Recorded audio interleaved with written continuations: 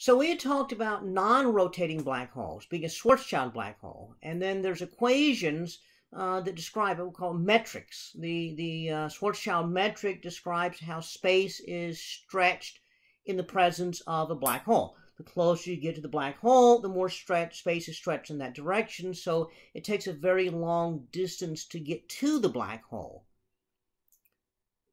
Well, Roy Kerr also figured out that a rotating black hole not only stretches space in the direction of travel towards the black hole, but this angular momentum also sort of holds on to the space as the black hole is rotating, or has angular momentum. It's as if it's rotating. Though that's really hard to define how you actually rotate something that's got no size.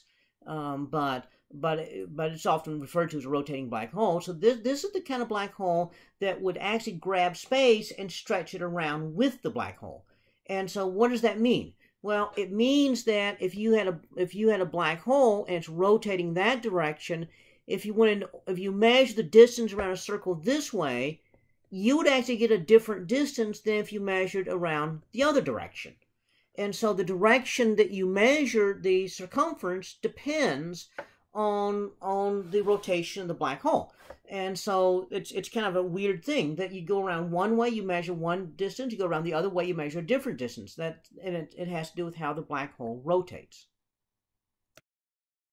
So your general description of the distortion of space due to a Schwarzschild black hole. The farther you go this way, you got to go. I can't just go straight. You got to go follow the curve, and so you go a whole lot farther than you would expect. Just to go that distance, you got to go that far, and so that's what that diagram tries to show.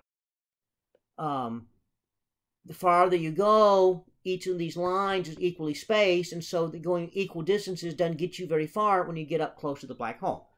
Well, with a rotating black hole, the Kerr metric says that space is twisted around in the direction of the black hole. And so that means that you have to go farther around this way than you do the other direction.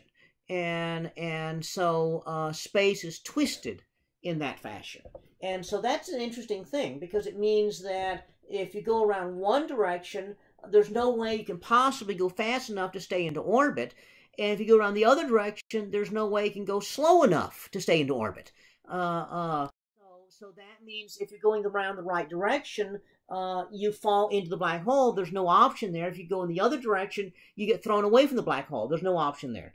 And so what happens is that you get into this region of space where you have this frame dragging, what they call it, and space is twisted around. So if you're going the wrong direction, you get thrown outwards. So that means if something's spiraling into the black hole the wrong way, it'll spiral in and get thrown out with more energy than it came in with. That energy has to come from the black hole, and so that actually robs energy from the black hole when it does that. If you can follow the other direction, you fall into the black hole, which actually adds to the angular momentum of the black hole. A singularity, a point singularity, can't carry angular momentum. So the singularity ends up expanding into a circle. A circle singularity actually has zero volume because it's got zero width. It's just got a diameter. And so it makes for an interesting thing. If you fall into the black hole from this direction, you're going to actually go into the singularity. If you fall from the north or south pole, you could actually go shooting through the singularity. Now, of course, you're still in the black hole, so you probably go bounce back and forth. Okay. The region of space near the black hole, where all this weird stretching of space happens and you can only fall into it one direction, we sometimes call the ergo region or the ergosphere. Ergo from the Latin for work. Because theoretically, if you shoot something into the black hole the wrong way, it's going to come out with more energy than you went in with. Which, those of y'all that remember from before spring break, when we were doing the class in person, I always had Star Trek references. And I remember that many, many years ago, I was watching Star Trek The Next Generation, and they had an episode where Romulan Warbird had a malfunction in their engine core, and And we're not going to go through the whole story, but the key is that the way that they powered the Romulan warbirds was from a rotating singularity, injecting stuff into it. And I went, I understand how that works. Okay, it's a black hole thing. You put stuff in the wrong way and it comes out with more energy than it went in with.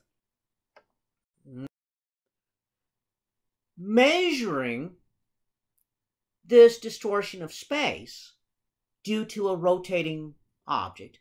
Yes, for a black hole, but remember, the sun rotates, the Earth rotates. They also distort space. So NASA launched a spacecraft called Gravity Probe B back in 1994. And within a couple of years, it was able to measure the curvature of space, the distortion of space due to Earth's gravity. So that was able to be measured. Took another 5 years or so for analysis of the data to show that, sure enough, you have a tiny bit of frame dragging due to Earth's rotation. And so that actually verified that these relativistic effects that come from the Kerr metric really do happen. And so that really is happening with black holes. Measure with Earth, of course, but we can infer that would happen with a black hole. Now, how do you actually find a black hole? Well, it's not very easy. They don't shine. They're black. Light doesn't get away from them. Pretty much, if you had a black hole all by itself out there, it'd be really hard to find. Light might bend around it, but if there's nothing on the other side of it for light to bend past, you wouldn't even notice it. Space is black, black holes are black. I mean, how would you find it? Well, the key is that they're actually messy eaters. So if a black hole were near a star, then if the star expands and fills its Roche lobe, stuff's going to be falling into the black hole. Well, we know how this works. Stuff falling into anything doesn't fall straight in. It spirals in, makes an accretion disk. The accretion disk develops a magnetic field. Magnetic field causes stuff to spew in and out off the poles. So the stuff that doesn't actually hit the black hole directly, the black hole is tiny, so not a lot of stuff hits it, actually goes spewing out the jet. And so as much stuff goes, or more stuff goes spewing out the jet than actually goes into the black hole. And so the accretion disk, where all this stuff is spiraling in, is getting hotter and hotter and hotter, going around faster and faster and faster, and that is detectable. Likewise, this jet of stuff coming out would be detectable. And so as stuff spirals in, the accretion disk is what you would look for right here, because that's going to be getting hot. You get fusion going on the accretion disk and be giving off X-rays. And so that's what you look for is a Lama's X-ray source. Okay. You have to look at it from the right angle. If you look directly here this way, then the stuff spiraling in the accretion disk blocks your view. But if you look at the right angle, then you're going to be seeing X-rays coming from that accretion disk or from the jet that's being spewed outwards. Well, we actually found that in 1964. The star HDE 226868. This is the Henry Draper Extended Catalog. It's a blue supergiant, 30 solar masses. It's got a companion of 8.7 solar masses that orbit each other in a little under a week, about 5.6 days. Well, 8.7 solar masses is big enough to be a pretty bright star, except we don't see anything there. We just see a whole bunch of X-rays coming from it. And so the only thing, that means the object would have to be tiny. Well, the only thing that could be that much mass and that tiny would be a black hole. And so we're seeing the accretion of that black hole. Since then, we found at least 24 black holes. And that's mainly black holes that happen to be near stars and that are consuming stars as they exceed their accretion disk. As they see the Roche lobe and stuff goes accreting into the black hole. We've also found in the center of galaxies some black holes that are millions of solar masses or more. In fact, almost every galaxy that we can measure, the center of it has this giant, supersized black hole. And so we call these supersized black holes supermassive black holes.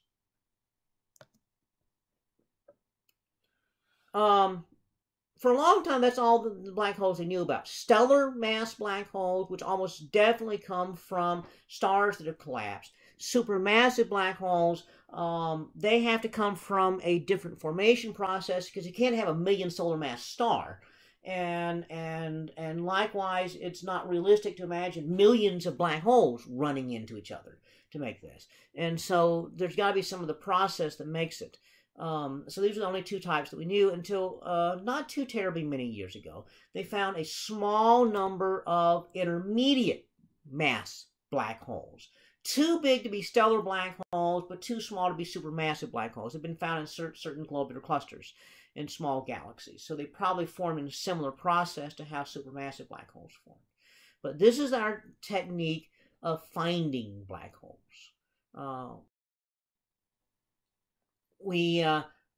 News came out not that long ago of the Event Horizon Telescope, which is actually a radio telescope array that was studying the galaxy M87 and saw the shadow of the object at the center of it. There's a supermassive black hole in there, and we see the accretion disk around pretty much nothing.